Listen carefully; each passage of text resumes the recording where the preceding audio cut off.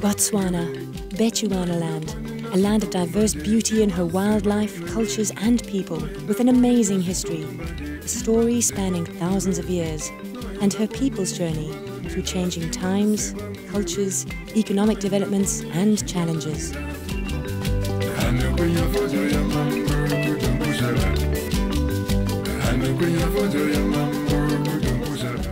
Her national parks and reserves are incomparable to any other in the rest of the world, unique in their ecosystems and pristine preservation and variation.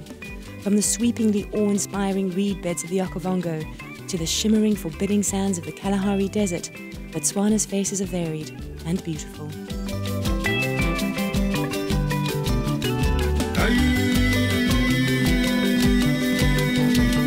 This is a young country, having only gained her independence in 1966. Covering an area slightly smaller than Texas, and with a population of around 1.7 million, she has come very far in a very short space of time. 10 kilometers of tarred road has increased to over 10,000, and with the strongest economy in the whole of Africa, her people benefit from a largely free education and healthcare system. Botswana may have one of the world's highest known rates of HIV/AIDS infection, but also one of Africa's most progressive and comprehensive programs for dealing with the disease. The many socio-political changes of African nations reclaiming their power has always been a rather controversial process. Often, the welfare of the people involved is abandoned in pursuit of personal, political or economic gain, rather than looking at the issues at the heart of the matter, that is, the people involved. And this is where it seems Botswana sets herself apart.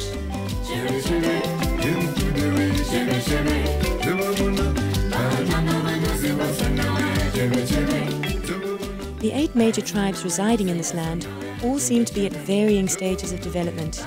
The eastern parts are streaks ahead, having benefited from arable land, good rains and cattle farming, in addition to access to the railroad that brought the steam train carrying men and modernization to and from the mines in neighbouring South Africa. The central and western parts are largely dry, desert and uninhabitable areas, but they are chasing hard, aided by the building of the Trans-Kalahari Highway, sweeping swift changes into the lives of the people.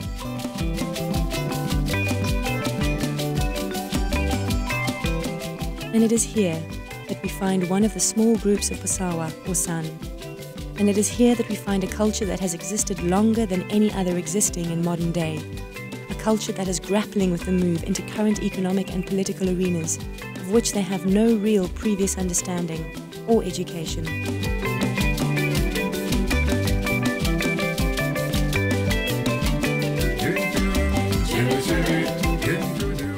And it is here that we bring into play the very complex issue of preservation versus development. How does one preserve an ancient culture while trying to give access to the benefits of development? How do we bridge that delicate gap between preserving one's identity, one's dignity, and one's place in the modern world without being swallowed whole. This was our journey, seeking the answers to all of these questions.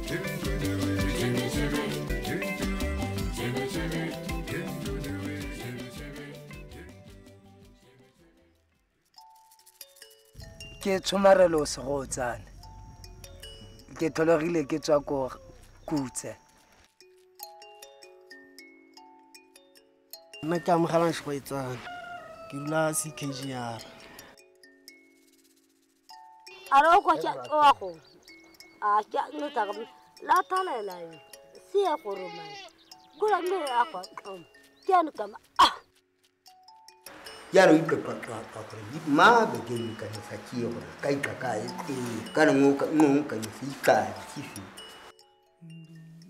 akre a ka ikro am ikui ka ka tu aga ni se ka ikwe yo tuimo itsa khoze o ki bata gore ka ba dita bereri dita ka ba kwe ku sibueng a ka tau korasi ke ne ke tshela jalo ka go tsoma go bapala maungo le ene metsi a tlholego a digwere ko ba bere ya ka ko e ka khale go se go tsa ko mo go a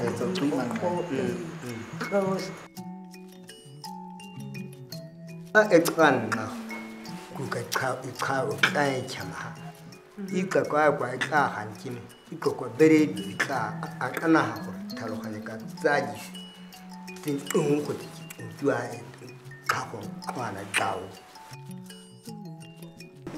izikast awanga no project ko izuku ko zikast awanga ngano akwemsiya gormentes ko gormentes o a sa kuwan ko amesini sin sa gormenya ko nceda tsawo wana tsa goze o ki bata gore ka ba dita bereri dita ka ba kwe ku sibueng are o ika kae jano iteku ka na go wa haka bere ai ka uki kwa be ku si ai kwa tsu e se o ha se nka shibua ka botshelo ba me ke motala hatsi le gore ke misiltse o mmalela jalo ka gore ba ne ba ntse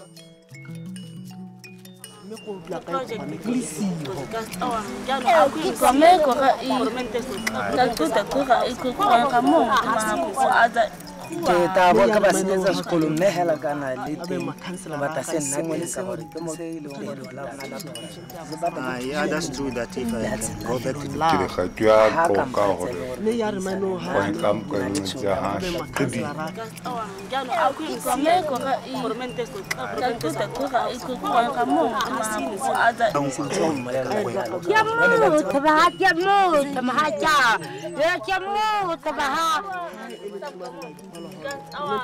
ya mo tabaha zikast awanga no project ko zikast awanga ngano akwemsiya gormentes ko ka iko ka mo ko aza ke ta bo ka ba senyetsa mme hela kana le teng ba ta se nna ngwe ka gore ke mo se ile gore la yeah, that's true that if I go back to the khatua ko ka gore le ya re mano ha ko kam ko ntse ha ka ka bereka ka botoka ka gaisa nka nga gwa ke ga ka ya to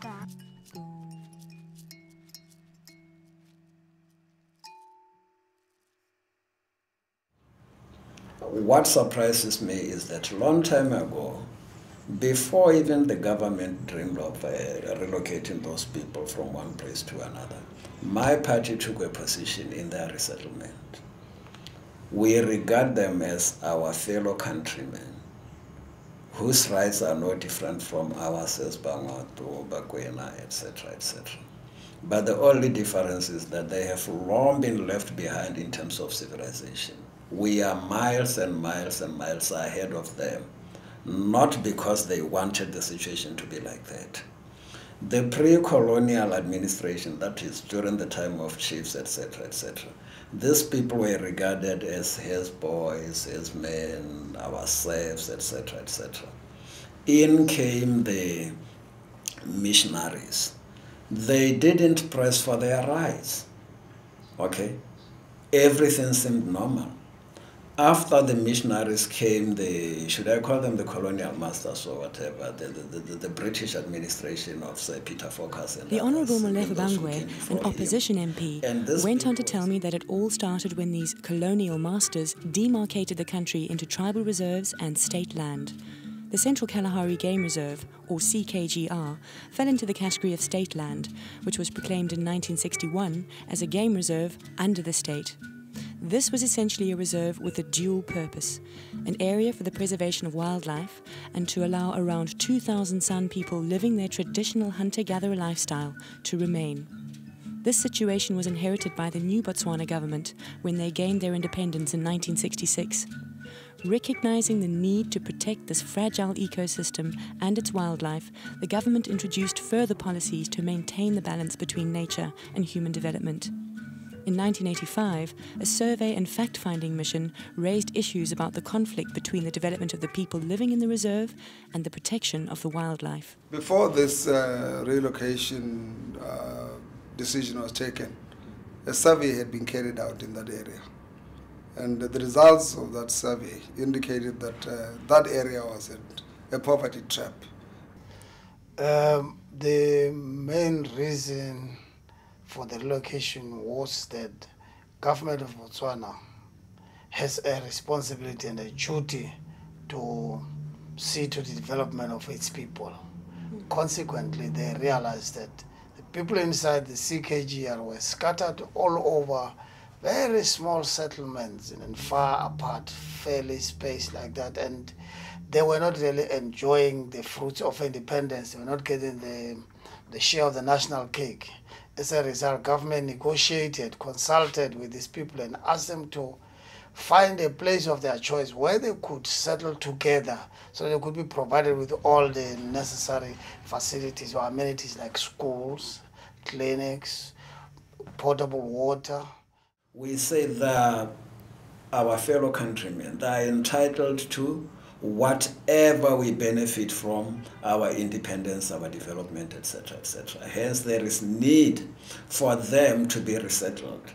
We are talking about building them some schools, industries, clinics, roads, mention it. Anything that is found in contemporary civilization, we feel they are entitled to that. Hence, the need to develop them, the need to build them clinics, schools, etc., etc.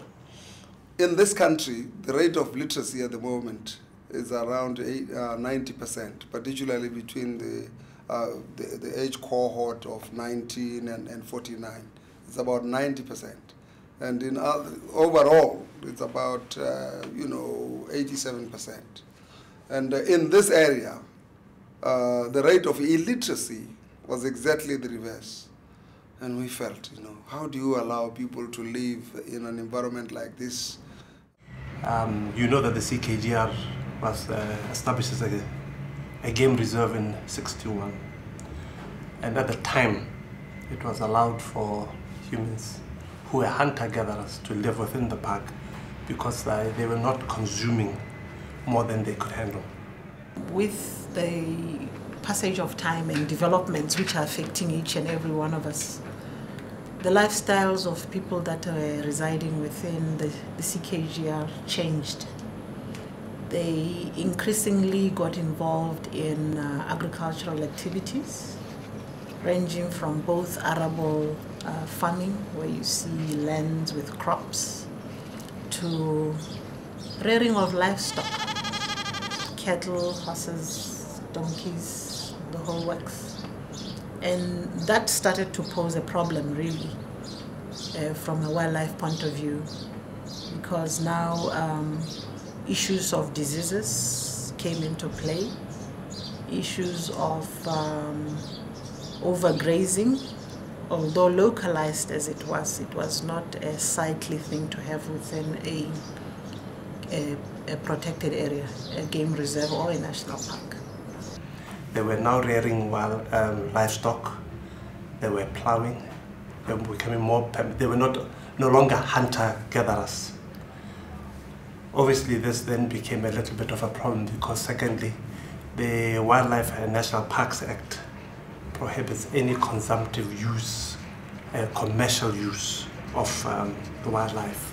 And what was becoming very clear is that this has also started to become a business where they would kill more than they could, because if you hunt on horseback, you can kill more than you can really consume. And people, the trend tended to be people from outside the reserve were coming in to come and buy the meat, and therefore this was an economic activity which, according to the Wildlife and National Parks Act, is not allowed within the reserve. Enter Kwela Kiama, a San from the Western Khansi area, a wonderful musician, our guide and interpreter. He was one of the first to relocate in 1997, 12 years after the initial fact-finding mission. I was born in Koi. Koi is our tribal land in CKGR. We moved to Kaidi where there was water and there was a borehole in mid-1970s. And in 1997, the government relocated us from the Central Kalahari Game Reserve and to new settlement called New Kadi. Now, Kwela is a man who represents the struggle of one trying to preserve what he calls his living history, and his story to date is testament to that. He started school at 15, the age of a man mature enough to marry in San culture. He was already a skilled hunter with an intimate knowledge of the laws and fruits of the bush. And he was the first San in the whole area to finish junior secondary school and went on to complete a university degree. It wasn't easy. He told of his initial struggle with the language he was taught in and the obvious cultural differences between himself and fellow Tswana-speaking classmates that often resulted in fights and various forms of persecution. This seems to have been a common experience for many of his community.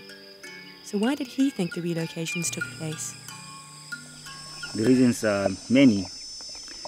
Always about tribalism, because the government of Botswana never recognized Basarwa or the San people as human beings who are to be respected and who are entitled to their tribal land. So they just see us as an enemy to the environment that we live in, not people who are supposed to be included and hold government development programs and who need to be respected and be taken care of or be given responsibility also to look after the environment and so on. Some of us, we starting to kill more animals than we needed, and we have moved from the traditional way of life into a more of a commercialized killing of animals. We spoke about the importance of land to the San and how that would affect people, and what the best way to deal with this push towards modernization would be. Human beings all over the world have emotional attachment to the land that they are familiar with. They are spiritually linked to their land, and their norms, values and customs are rooted in their traditional land. And the land is their mirror. It reflects their image, and they are proud of their land. That's why, and they have that psychological strength that makes them human beings of a certain geographical area. Relocation to me is like, I might call it transplanting. You uproot people. You cut off them from their land, from their roots. You take them out of the land where they have been strong rooted and transplant them into a new land. They can wither because they must be spiritually strong. The land, their traditional land, was was given a spiritual nourishment to them. So now they come into a land that does not reflect them. The land that does not carry their history. The land does not reflect them, their image. The land does not hold their norms and values and so on. So they are people of no norms and values. So modern type of life is nothing to do with leaving a resource-rich land to a barren land. It does not mean to remove people from the resources, to replace them somewhere where they will end up being dependent on government handout. That's not modernization. I don't think it's a modernization. Modernization also is only changing the mode of production and consumption. within the same environment, using the same resources within which with which you have been surviving.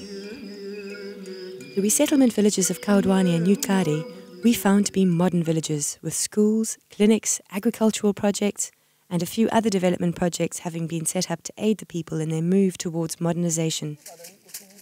The biggest issue seemed centered around the fact that people simply did not have the knowledge or experience to understand and grasp the access to development that was being afforded to them. People had been compensated with goats and cattle for their move, houses had been built for them, but many of them did not really understand or appreciate this gesture. And as we went around talking to the people, it became clear that underneath the modern facade of the surroundings we found ourselves in was a simple culture, not yet able to really engage with the opportunities being offered. Alcoholism was an issue, with boredom and lack of employment due to no education being a major cause. Confusion, conflicting opinions, and a real sense of just not understanding the relocation was evident.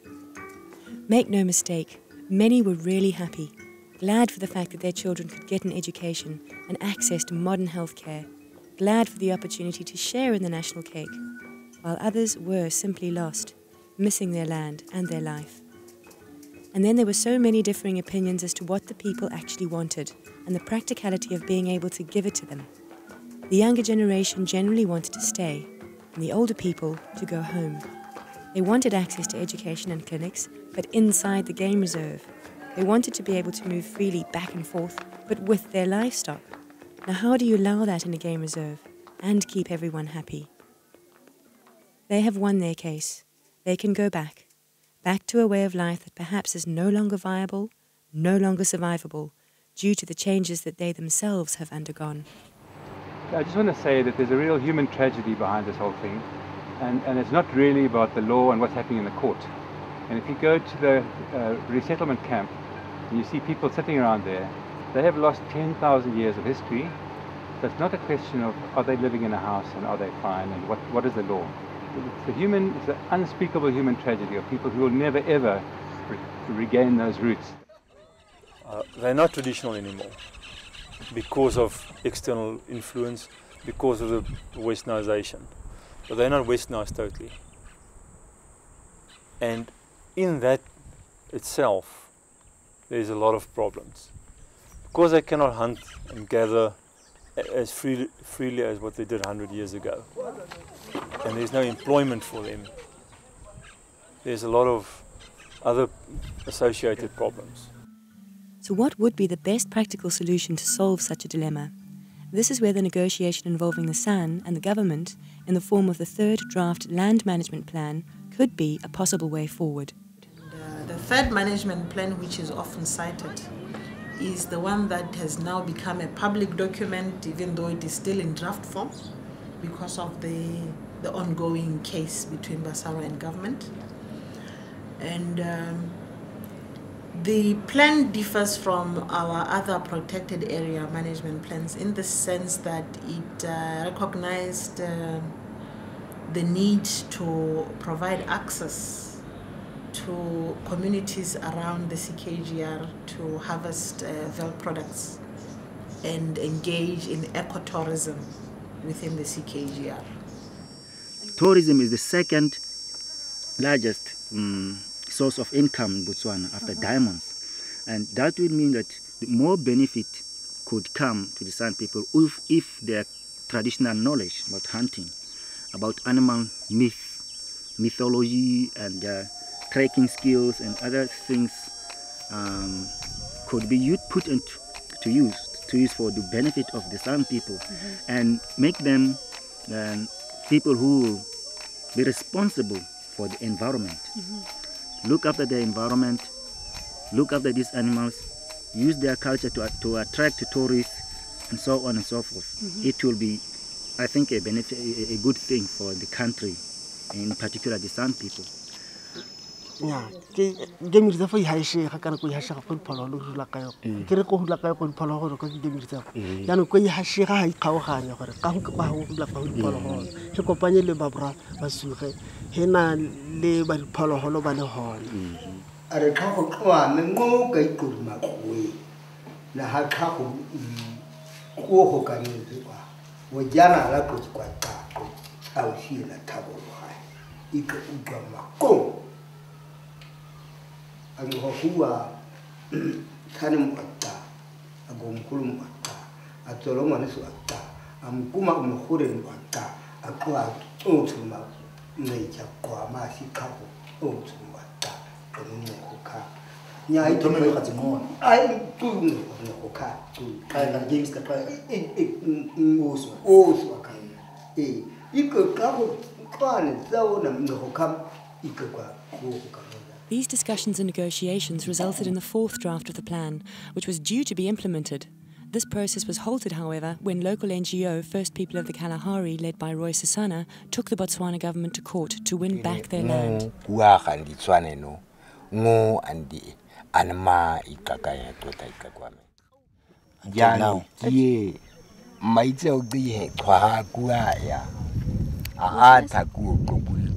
Maitse sa foramente mphwa kuisha ani por 10 ko kwa mphwa kuya bepala ke tjua kwa simola tseko sa akwa simola e ka tsi he formente shi ka anka ke kwa lebelela kwa moka e mo khwasha wa hali puisano tsa nero a kwa ile e ka maikelo ke gore kwa gana a engokewa na anuweli tshwaneno awe ko onana ha ngondi twa wa ana ha a horeme abikwe a yeso mdistswana watsawa.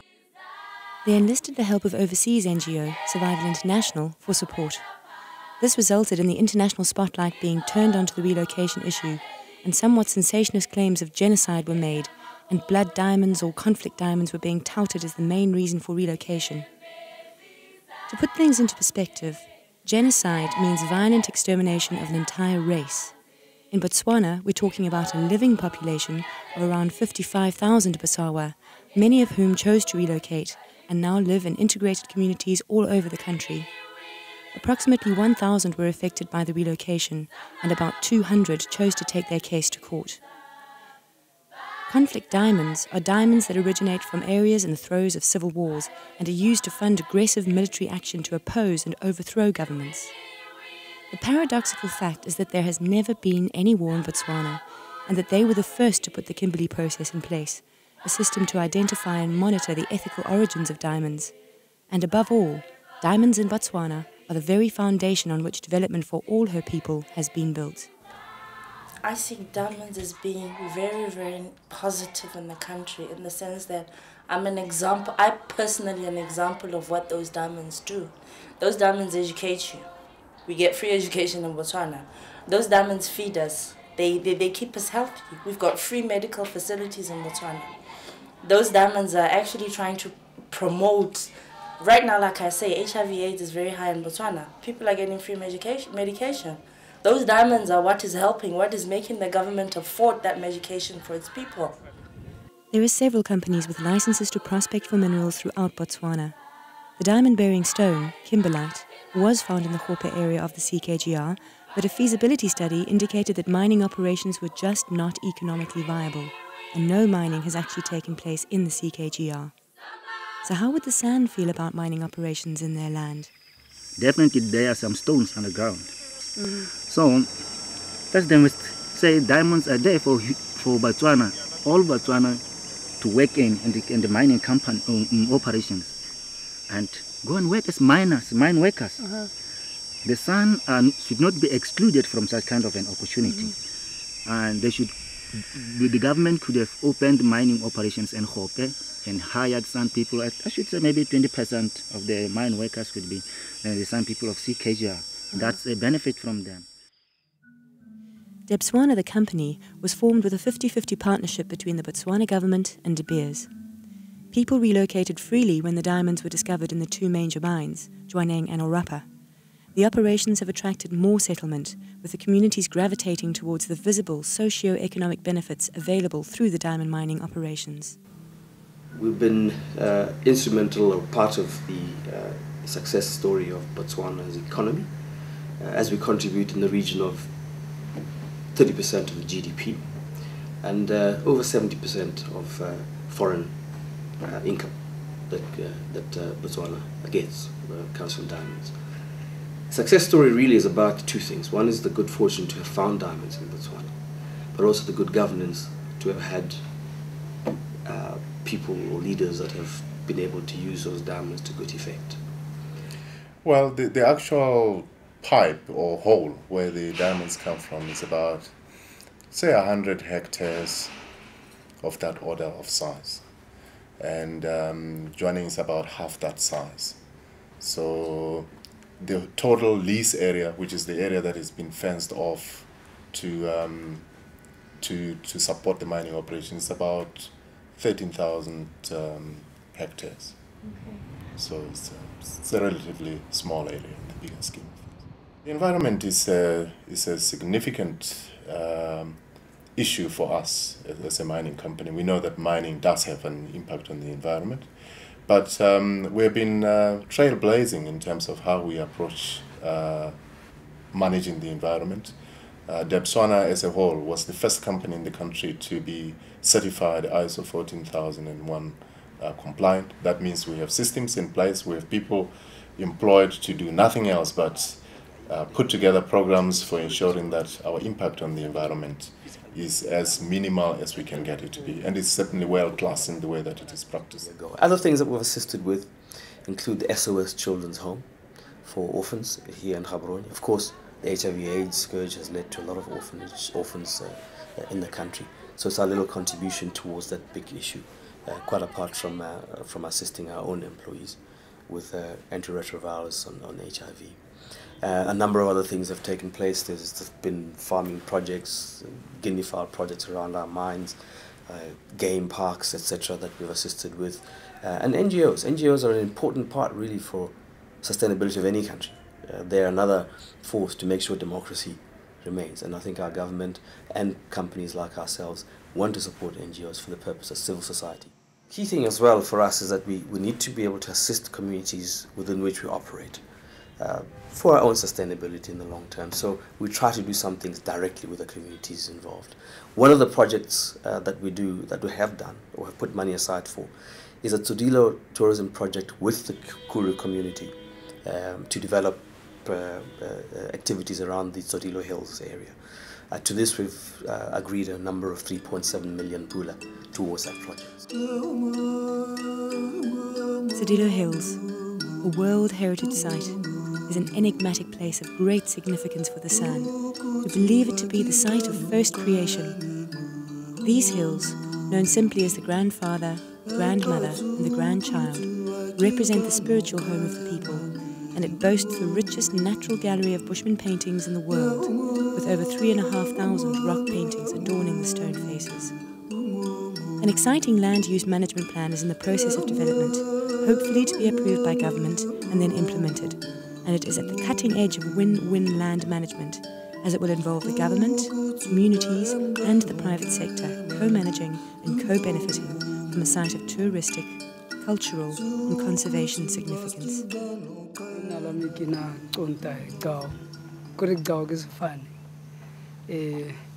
Neri ke tshuletse ha mo Tsodilo re ne re na go hodimo gona le black engwe number 7 o gona number 7 kona go ne re na te jano ne re na re le masarela o sena batho ba Setswana o sena batho ba Makgowa o sena ditsela tsa dikoloi tsa go tswa go boshaka o ta kwano diphololo di temo no di thuto di phou na intse ke golanyana ne nana ka di hitela ke di bona jana na go shame ne re ja sente ne o sena se kholeletse ne o sena mapodisi ne o sena magame ba tshwara ba bontate ne ba bola diphololo ka di gwele di metsu di gai a tsoma di notse re ja go sena na ni dijo tsa mangongo mokhompa montshontsonyana re ja sente o tsamala re nna batho ba nthago go re hitela ke Makgowa ba shimola ntse ba taka boane ka boane kona Batswana ba shimola ba to gorwa ke nna ke le moshimanyana yana ke golanyana ke le mogolonyana o tsamala batho ba sombo shumola mogolo wa motse wa batho re hitela e ne le tsala ntate ne molamogolo wa mmuso o teng e ne le balekane jaanong a be re nna lebaka le le telele re ke tona monna yaanong a be ke nyala ke sena go nyala yaanong kone ba museum ba to re ithela ba re ntshane re na go tase ya thaba e tonaele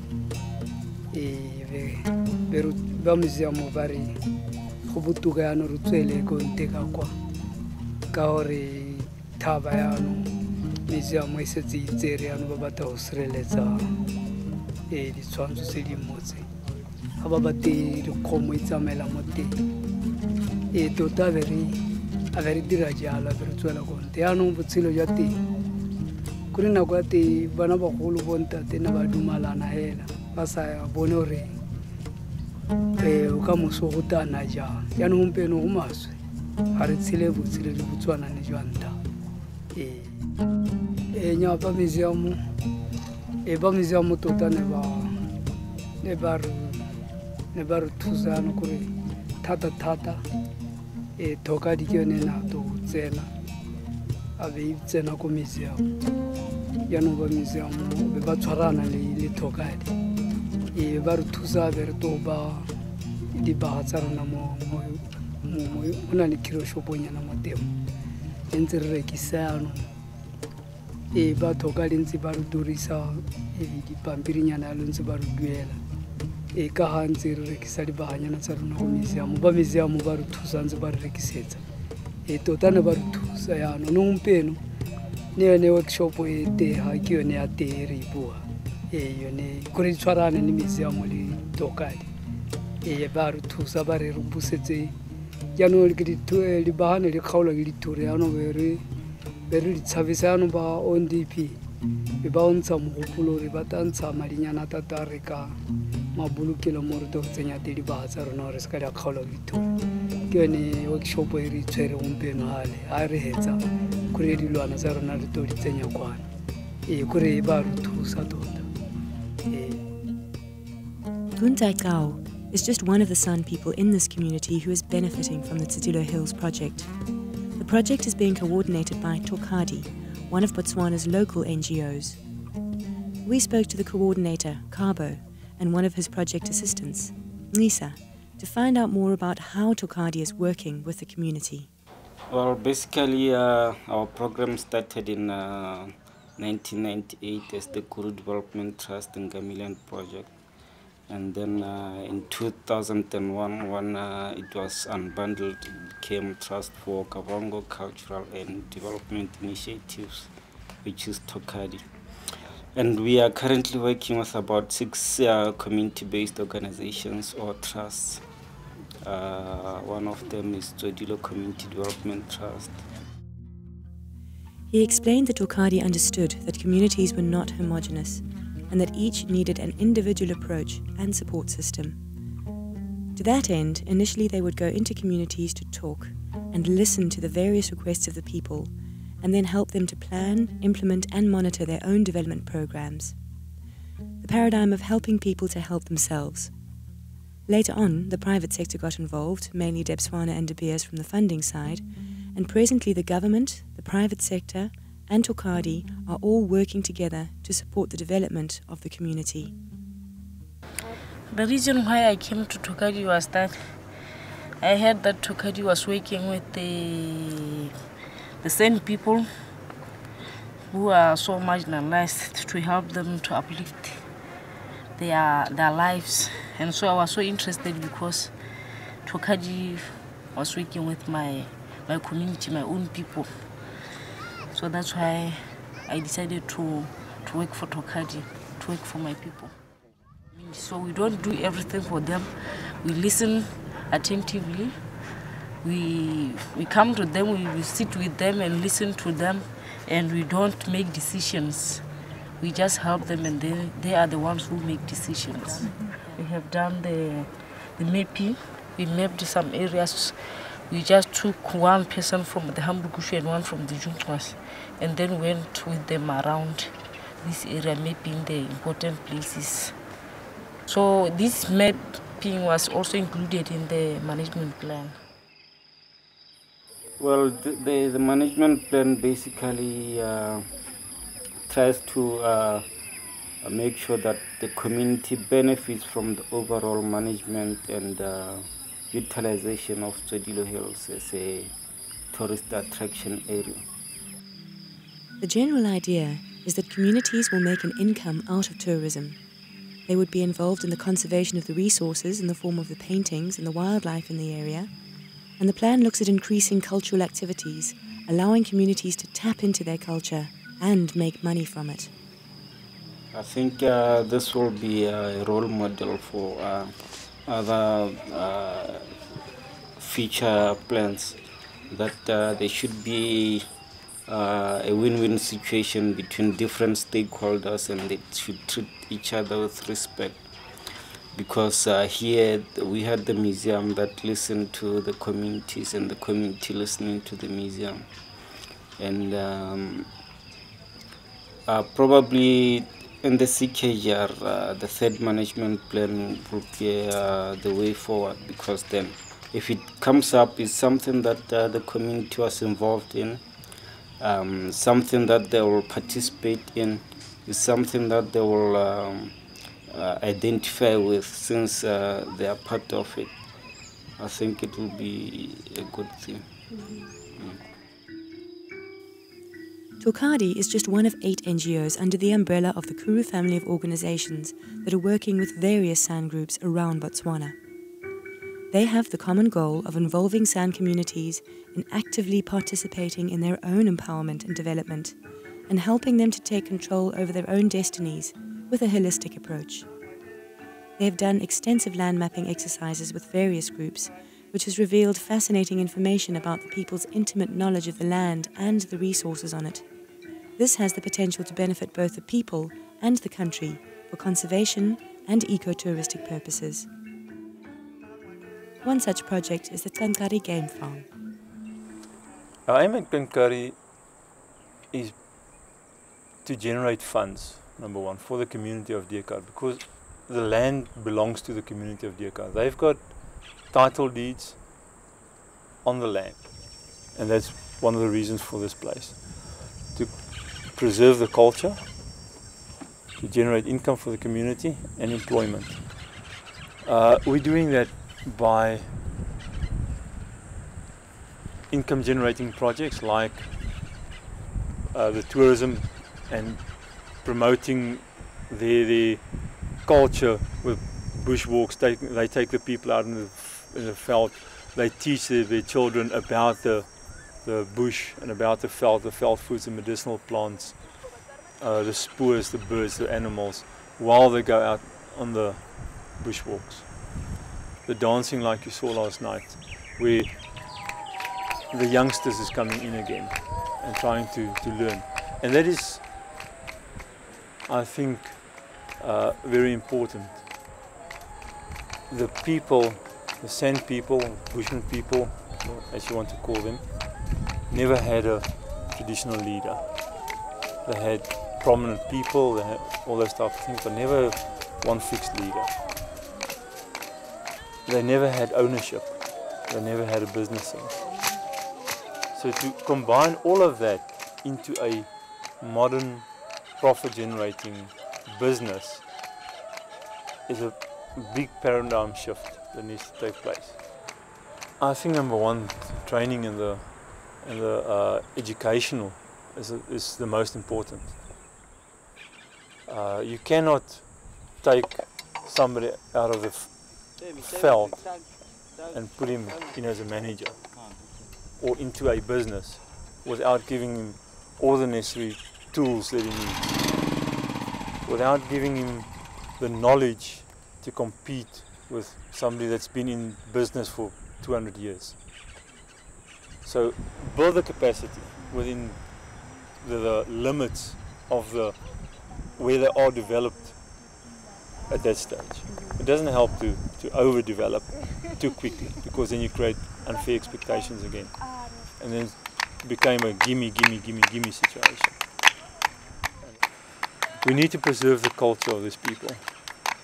Number one, because it is important for them it's important for the community, it's important for the world. If we don't do it, and there's too much pressure from the Western world, the culture will die.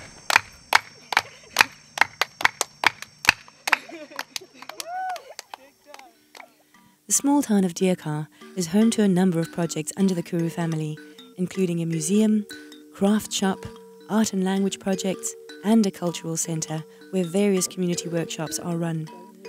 Originally a mission outpost of the Reformed Church of Botswana, they are active in many areas, including the documenting and disseminating of indigenous knowledge and the oral history of the people.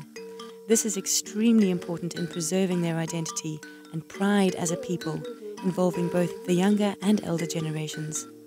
Now their work seems to be a good example of how other San groups have been able to embrace change.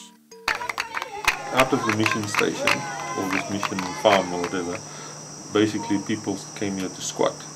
So there was a whole lot of people just squatting here. They didn't have anything to do, they're not getting any support, they're just sitting here helpless, and so that's why the church started to find something to help them. And the only way they could try to do is to help them to help themselves.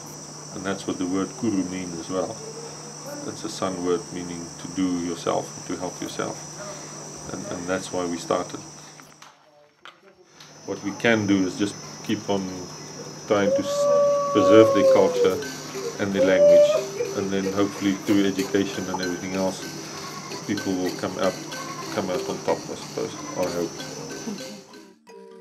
Kucha is a Naro San, an employee of the Cultural Centre, and not only is she helping herself, but she's helping her community through her work with Kuru. My name is Koka Christian. I'm working with the Kuru Cultural Centre as the assistant. And the Cultural Centre is important to us because we are traveling around this country district, this Botswana, and teaching people about the San people and their dances and their stories.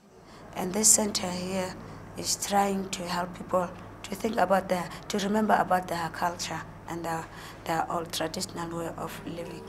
There has been an issue with the San losing pride and ownership of their culture and language, and much is being done by this NGO to help restore this in these people. Included in these efforts is the annual Kuru Dance Festival, involving tribes from all around Botswana and neighbouring South Africa and Namibia. It is a celebration, honouring their traditions and healing rituals through an important part of their cultural identity, dance. You know, last night, there was a healing dance at someone's house. And see how far I stay. But when my husband heard that and he phoned me, we went there. We went there at 10 o'clock, but we came back at 2 o'clock in the morning. And it was so nice to hear the healing dance and share it with the others. It was very nice.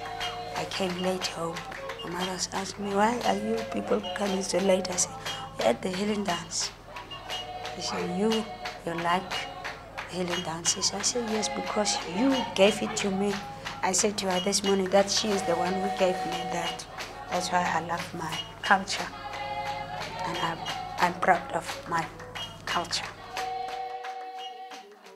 Bushmen is Botswana's human rights and advocacy organisation dedicated to ensuring the voices of the marginalised are heard. And they were behind First People of the Kalahari's initial move to take the government to court. They are part of the coalition of local NGOs whose sole intention is to focus on the support and development paradigms for the San by representing and advocating their voices to the government. In terms of the questions that we set out to answer, perhaps they present a practical solution. We remain committed to honestly believing that the only way to solve this situation is to sit down and talk. As I've often said to people, even South Africa, after years of bloodshed and apartheid and loss of life and all sorts of things, eventually sat down and talked. And do we have to wait until there's been a lot of damage before we see sense and realize that we need to sit down and talk? Courts are very limited in terms of what they can and cannot do. And the court is not really the right forum to deal with development issues. They don't determine the budget. They don't determine policies. They can only realize what the law has legislated. I think for us, human rights is premised on the whole notion of dignity. And what has really been missing in all these exchanges has been the notion of dignity and respecting each other, and providing space to seriously listen to one another. And that is one of the things which has frustrated us immensely working in Botswana, where the slugging match which happens means that with all that happening, there is no space to be quiet and to truly call our government to the table, to have a sit down around the table as concerned citizens of this country, to find a sustainable solution to what has become a much bigger problem than it needed to have become. The voices of the sands of Botswana are many. Each has a different plea and tale to tell, and as with any country moving into the modern world, will have her issues along the way. Theirs is a future waiting to be penned, with a hand educated in understanding the ways of this new world, and thus being able to feel and be a part of it, and actively participate in directing their growth and development through open, honest dialogue. Dialogue to facilitate a common goal, and negotiation to help preserve a culture in the face of inevitable change. Not a culture to be preserved in a glass box, but rather as one that is living and breathing, one that is acknowledged and respected and able to adapt and grow. And so ends the beginning of a story yet to be told.